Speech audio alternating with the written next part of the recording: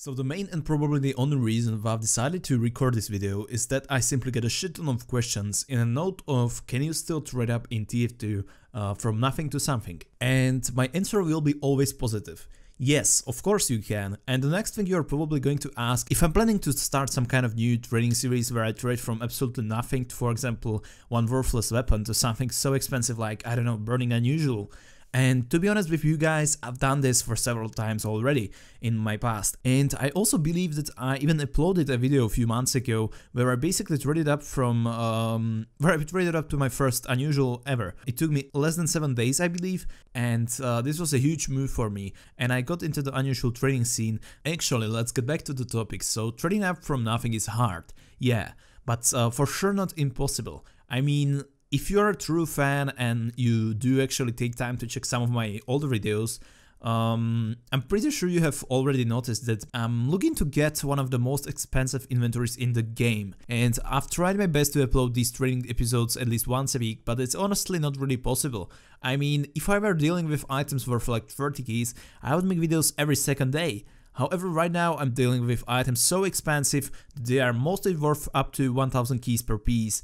And you have to understand that not everyone in TF2 community has over 1000 keys and is actually willing to buy one of my hats. So obviously it takes time, and also not mentioning the fact that mostly everyone who has inventory worth up to 1000 keys obviously know how to trade. This person is most likely not gonna give me much profit in trades. And that's basically why I didn't upload my trading series so often lately. And what I would suggest you is buy at least 5 keys and start trading with them. After that you can probably invest all of it in some kind of kill streak weapons, cosmetics, basically anything you want.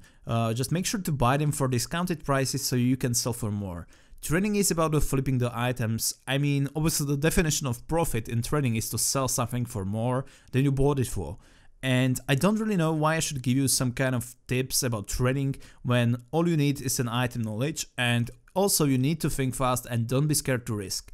And literally most of my trades I've been risking a lot. However, at end it mostly paid off.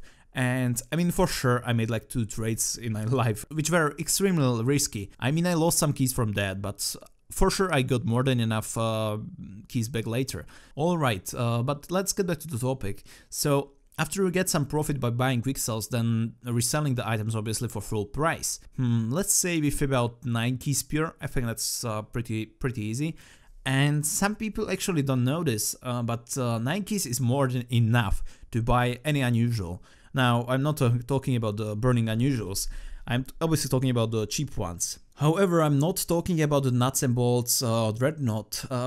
In past I got some pretty decent unusuals worth, I think, even up to 15 keys for only 9 keys. I'm not sure if this will be the case. I mean, you can get lucky. It's probably not gonna happen, because the more expensive item you have, the more you can ask for it, and therefore you can make more profit on it. And this is what I repeat mostly all the time, but simply it's true and it works all the time. So obviously the seller won't give you free profit, like 6 keys when the item is worth like 15 keys. Also, don't ever pay the full backpack.tf price when paying with pure keys. If you were to pay with items such as professional kill streaks, yes, you will be probably required to overpay by a lot. But please don't overpay with keys pure for items. The only difference between TF2 and CSGO is that CSGO items are mostly considered as pure, and you can actually sell them at any point you decide to for real world money. And that's what TF2 is missing actually, the possibility of selling everything for pure fast, and actually you can even sell that for money. What I'm trying to tell you is to use this into your advantage. TF2 items are being easily bought for sometimes even less than half of the backpack.tf price. Now, I'm not really telling you to try lowball the shit out of the seller, but one more and probably the most important rule, I would say, don't ever show that you are emotionally attached to the item you're buying, basically, ever. You don't want to show him or her that you like his or her item, because obviously the seller will be more confident that he will sell it to you. And probably the most common thing that the seller will do right after is that he will basically raise the price and stay firm at his buyout. And try to be honest, and please never lie about the prices. if you get caught, it can actually cause you to get banned and being marked for scamming. So please don't try to scam people, don't try to rip off people. Anyway, most of these tips are pretty obvious. I mean, what I always tell to people is when you trade, mostly it's about common sense. And I mean everything from the way you act, your grammar in chat, the negotiation with the seller, and basically all the stuff in general. Now, I don't want to add anything on top or mention something new. Really, all you need while trading is using the common sense, and there are for sure some small tricks how to make even bigger amounts of profit, but at end it all ends at item knowledge and using the common sense. Anyway guys, thanks for watching, thanks for all the support. I'm really sorry for not uploading so often as I wish to.